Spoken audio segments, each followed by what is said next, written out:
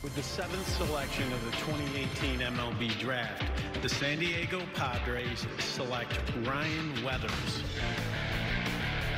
For us, a really exciting day, being able to announce the signing of Ryan, our first-round pick, to hope continue adding to our farm system, what we're trying to build. We feel like has a chance to move through the system fairly quickly. We're going to challenge him. We're going to push him, but I think he's going to push a lot of players in our system as well. So we're very excited to have him here today.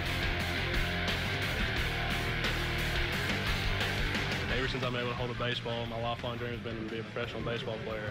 But not just be a professional player, being a big league player. The decision to go pro instead of going to Vanderbilt, for the Padres drafting high, it shows that they really care about me and they're really in it for my best interest, and it's a big deal for me.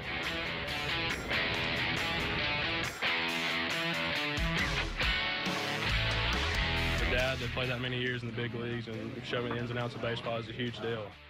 I'm from the Earn It school. I've always tried to get in the background and get in the shadows because, this is his career, this is his time, and I wanted him to earn it.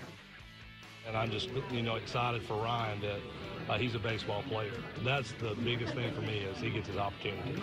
Having him, anytime I can call him and ask him questions about baseball, it's a big thing to have in your back pocket.